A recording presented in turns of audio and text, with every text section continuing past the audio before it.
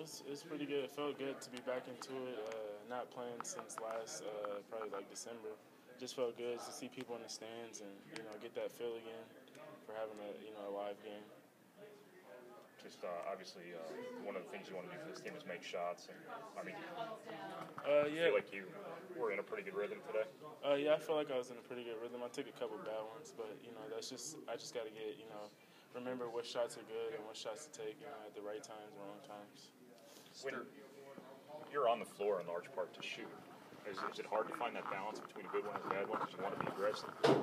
Well, it's just a little hard. It's not hard. I would just say it's just a mentality of mine. Like if I feel like I'm open, I'm gonna shoot the shot. Or if I feel like I can make this, I feel like I can make every shot I take.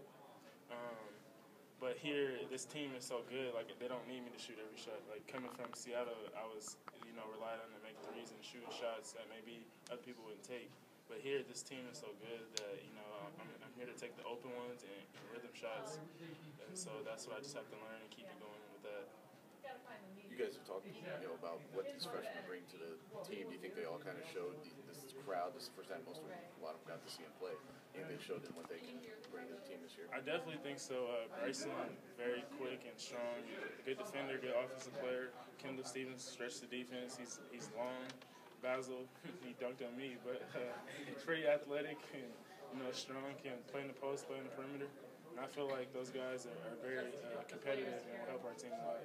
Talk about that dunk. I mean, Tyrone said that he saw as soon as he got it there that he thought he was going to take it hard. And did you see it developing that way? I mean, I saw it, but I didn't think normally a young guy versus an old guy, he might try to do a reverse layup or something like that. But knowing Basil, I should have known that he was going to try to tear the rim down.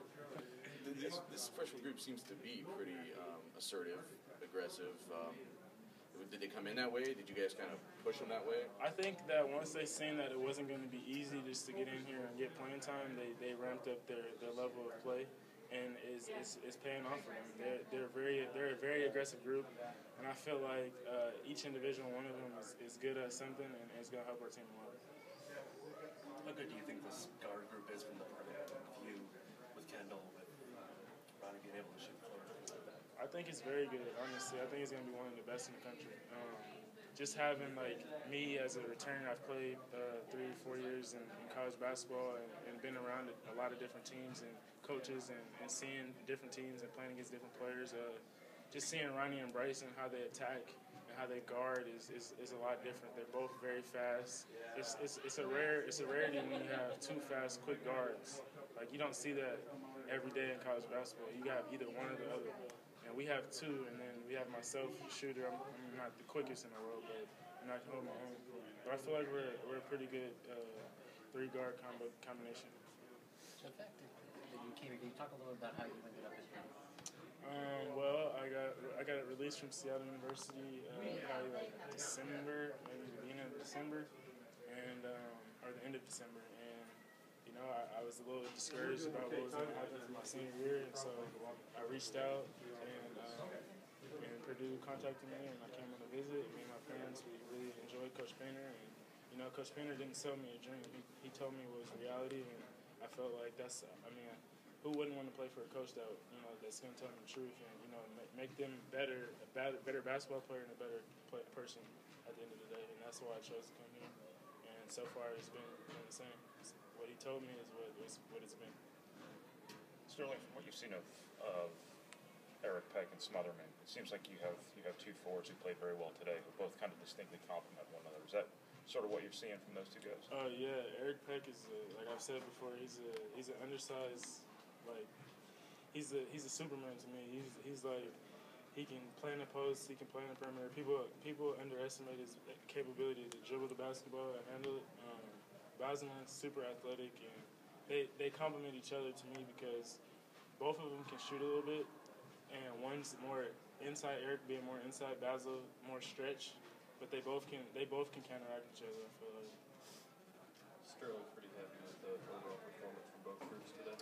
Yeah, I feel like we can't be content with this. We got to keep continuing to get better as a team, and learning from our mistakes, the little mistakes that we did make tonight, and just continue to get better. I feel like there's always room for improvement, and for myself and for this team, and that's what I want at the end of the day.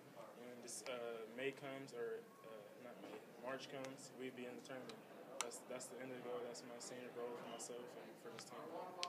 You've heard about the new rules, things like that, for contact on defense. Did they kind of give you a better idea of what exactly that means and how difficult it's going to be? The new rules to me, like, I don't know, they kind of make me feel a little tentative. I don't want to get too close. I don't want to touch too much. But at the same time, if I foul out, I foul out. You know, I'm playing hard at the end of the day.